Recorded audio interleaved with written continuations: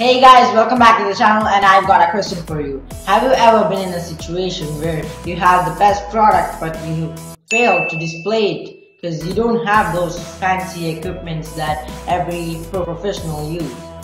But today, that's about to change.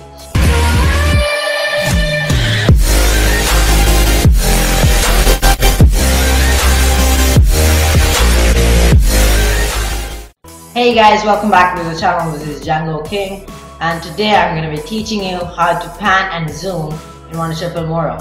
So let's get to the tutorial. So for this project I'm going to be using this sample clip. This is the VR box that I have. Of course it's custom painted. So I'll drag it down, and pan and zoom are a great way to make your clip look more interesting. So once you have your clip set up, you can select that clip, and this is just basic clip. It doesn't have any movement, so we're gonna be adding some movement so make it a bit more interesting, because right now it's like me. Let's see, I'll click that, select that, and go to this crop and zoom, and you get this menu.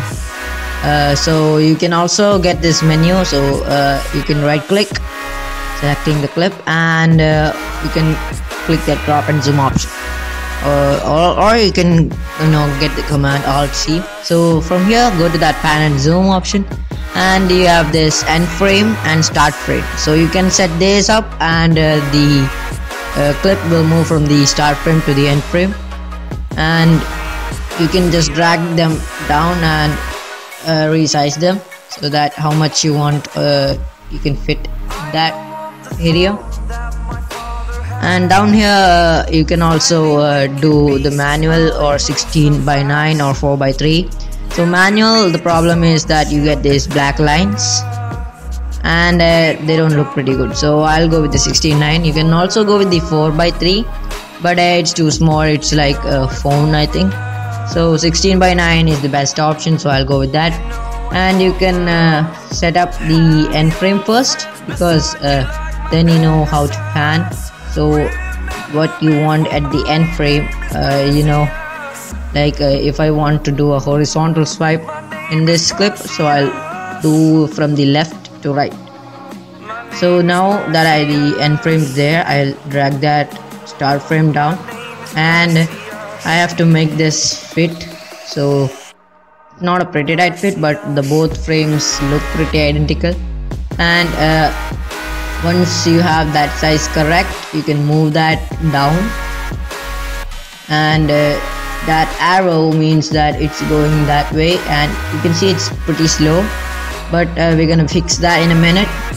So depending upon the size of clip, it's gonna be fast or slow, but now just click OK, and you have this. So if your clip is too long and you get this slow, sort of like a tortoise, I don't know what to call.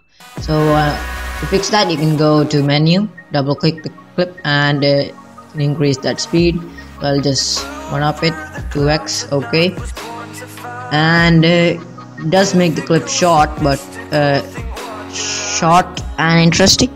So let's play that. So it's a bit faster, you may not notice it, but you can also increase it a bit more. And you have you have this basic pan zoom, which makes your clip more stylish and worth to watch. So that is the basic pan and zoom. So once you've done that, your whole clip, you may have something like this. And you have a very interesting clip like a product review. You can use this for product reviews or anything you want, it's all up to your choice. But this is the basic tutorial. Hope you guys like this video. Hit that red subscribe button if you enjoyed this video, and click the like button and share this video to all your friends. This is Django King signing out from TechSprout. Peace out. Remember me, for my name is Perseus.